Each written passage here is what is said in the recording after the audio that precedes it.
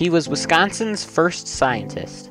He was a cartographer, a writer, a botanist, an archaeologist, a zoologist, a geologist, a naturalist, a meteorologist, and is considered the father of the National Weather Service. He was an influential leader in so many different disciplines. He left a lasting legacy on all of them. His name was Increase Lapham.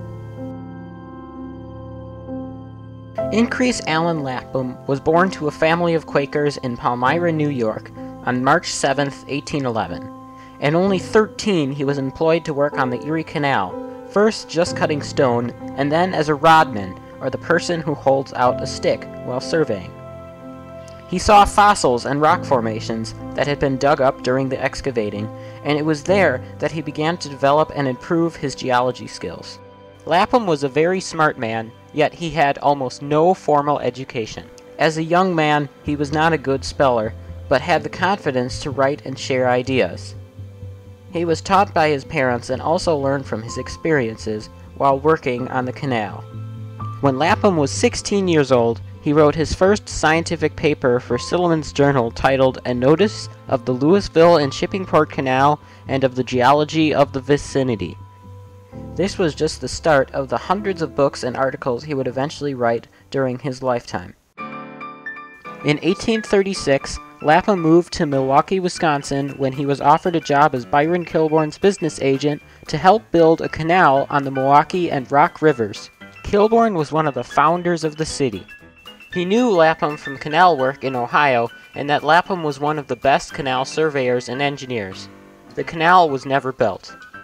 Lapham was appointed deputy surveyor for the Wisconsin Territory. He published the first maps of Milwaukee and the surrounding areas, and he authored the first commercially published book in Wisconsin, a geographical and topographical description of Wisconsin, which was immensely popular among settlers and immigrants as a tool to adjust to Wisconsin life. During his survey work, Lapham worried about progress destroying Indian mounds. He then published The Antiquities of Wisconsin. It contained many maps of the mounds. Since then, 90% of them have been demolished.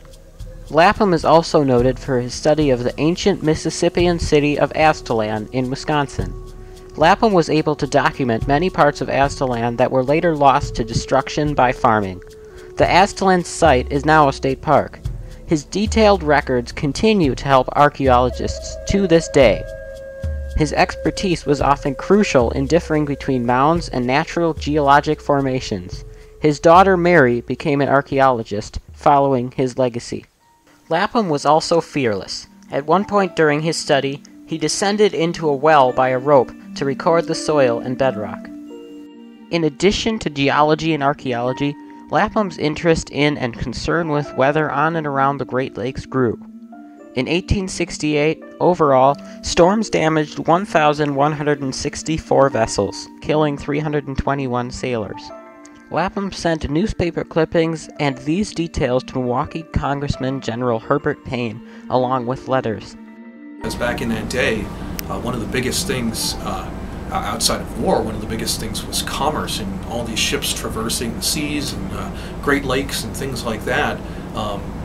Without any kind of the stuff we have today, without the satellites, without the radar, remotely sensed technology, in a lot of ways, without observations, sea captains were flying, they were going blind. They were going across the ocean not knowing if there was going to be a huge storm, not knowing what was going to go on outside of a day or two. So those types of observations were very useful. He asked in one letter if it were not the duty of the government to see whether anything could be done to prevent at least some portion of the sad loss in the future. His ideas soon caught on and were supported. At that time, it was already known that weather in the United States generally moved from the west to east. Lapham had a friend in Dubuque, Iowa, who could take weather observations for him and telegraph them to Milwaukee. They discovered that when a storm went through Dubuque, it would arrive in Milwaukee about 6 to 8 hours later. This gave Lapham enough time to warn mariners of approaching storms. General Payne introduced a joint congressional resolution requiring the Secretary of War to take weather observations and telegraph them to warn of approaching storms. The resolution became law when it was signed by President Ulysses S. Grant on February 9, 1870. Well, the National Weather Service is something that's very beneficial to all of us here in the U.S. We do a lot of different things. Not only do we provide forecasts for the public, for aviation, for marine interests and things like that, we also operate the infrastructure that a lot of these things come through. Knowing the National Weather Service, we have satellites up in the air, we have radar jointly with the FAA to detect things like tornadoes and severe thunderstorms. And in particular, probably one of the biggest things that's of importance is the protection of life and property through issuing things such as watches and warnings. Starting on November 1st, 1870, the Secretary of War started collecting weather data. Then, on November 8th, Increased Lapham gave the first national weather forecast. Today, the National Weather Service Increased Lapham envisioned does far more than just help with storms on the Great Lakes. In 1970, the National Weather Service became a branch of the National Oceanic and Atmospheric Administration, or NOAA. NOAA does everything from mapping the depths of the ocean to analyzing meteorological data to simulate climate change to provide predictions for the future. NOAA climatologists use Lapham's data to get a better understanding of temperature and weather trends over a long period of time. Increased Lapham was also an environmentalist, whose ideas preceded environmental leaders like Aldo Leopold and John Muir by almost half a century. Around 1858, he wrote The Forest Trees of Wisconsin, where he warned that Wisconsin's natural resources and history were not limitless, and were being lost to the short-sighted needs and greed. After a decade of work, he became the chair of a special forestry commission to study Wisconsin's forest and make recommendations for government action. The result was his report titled On the Disastrous Effects of the Destruction of Forest Trees Now Going On So Rapidly in the State of Wisconsin. On January 30th, 1849, Lapham, along with 32 other Wisconsin citizens, founded the Wisconsin Historical Society. He served as president of it for 10 years.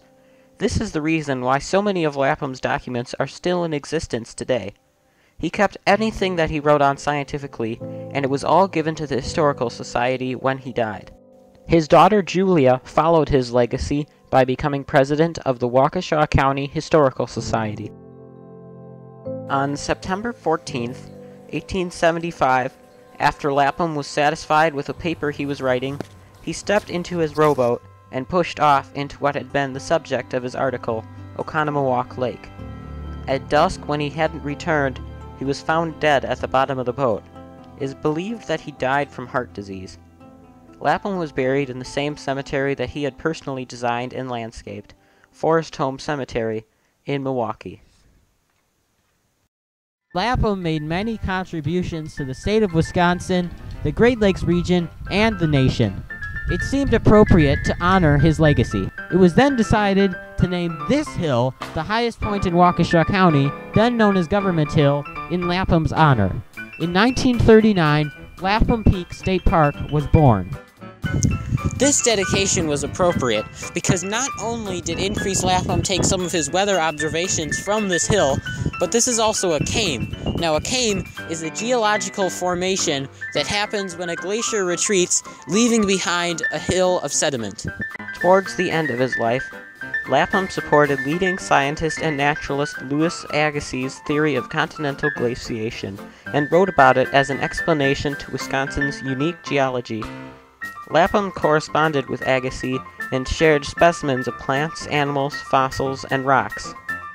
Here at the base of the observation tower, there's a plaque in Increased Lapham's name that describes him as being an eminent scientist and a useful citizen. Lapham would eventually have an elementary school, a main Milwaukee street, and a hall at the University of Wisconsin named in his honor. Increased Lapham was a confident leader who led not by force, but through sharing his great scientific work with others. His greatest achievement was helping to create an administration that has saved thousands of lives, the National Weather Service.